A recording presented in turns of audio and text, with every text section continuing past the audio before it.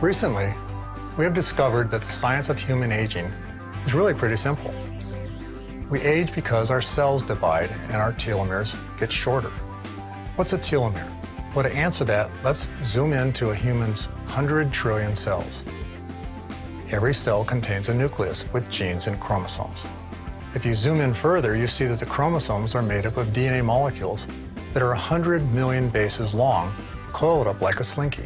There are long, repetitive sequences of DNA at the end of each of our chromosomes. These sequences are called telomeres.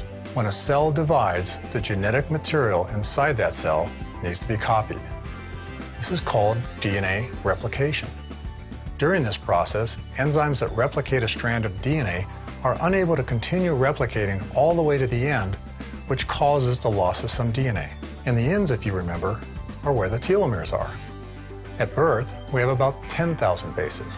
But as we age and our cells divide again and again, we lose those bases.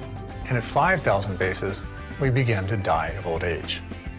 As telomeres get shorter, humans begin to experience the general effects of aging: loss of muscle, failing memory, poor eyesight, lack of energy, and slower recovery after exercise. The bottom line is this: when cells divide, telomeres shorten. And bad things happen when telomeres get short. Research we completed in 1997 established that humans also have an enzyme called telomerase that can lengthen telomeres. This research was so significant that in 2009, it was awarded the Nobel Prize in Physiology or Medicine.